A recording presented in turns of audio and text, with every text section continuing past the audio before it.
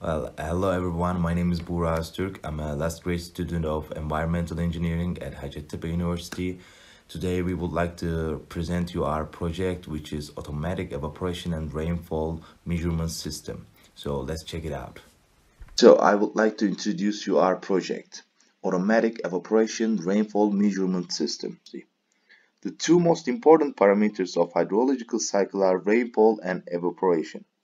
In this study, the evaporation rainfall amount is carried out automatically with high sensitivity and accuracy was developed by using a simple measuring vessels and liquid detection. I would like to introduce the components of the system. So let's check out the figure 1.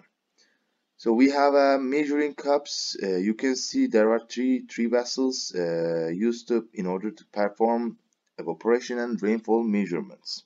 The evaporation measurement cup is located at top, the rainfall measuring vessel is located at bottom, and the level vessel is located between two of these vessels, and it's directly linked to the evaporation pan. And we also have a liquid detection electrodes. There are three of them. S1 is a level measuring electrode, S2 is evaporation measuring cup electrode, and S3 is rainfall measuring electrode. And we also have one more for detecting precipitation, which we called S4 rainfall start detection electrode.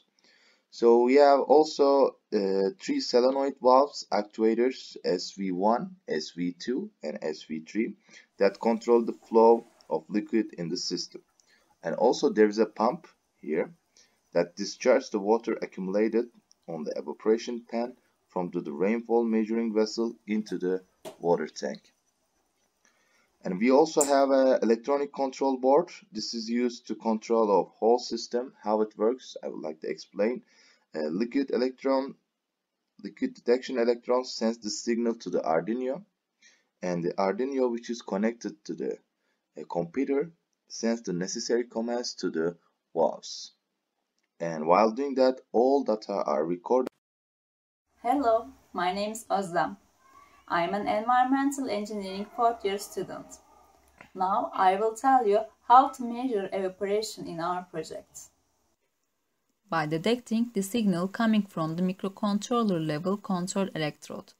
It detects water loss due to evaporation in the evaporation pan and starts the necessary process for adding water to the pan. For this purpose, it opens the solenoid valve, which controls the water flow between the additional water tank and the evaporation measuring vessel, and initiates water intake into the measuring vessel. When the liquid level in the vessel reaches the level of the detection electrode, the valve is closed instantly and the water intake from the additional water tank is stopped. Thus, the same amount of water intake is achieved each time. The discharge valve located under the evaporation measuring cup is opened by the microcontroller, and the water, of which the quantity is known, is added to the evaporation pan. This process is continued until the signal comes from the S1 sensor electrode inside the level control vessel, and which controls the evaporation pan level. With the signal comes from the S1 electrode, the process of adding water to the pan is finished and the amount of water added is saved in microcontroller memory. These operations are carried out instantly at the level decrease caused by each evaporation loss, and the real-time evaporation measurement are made.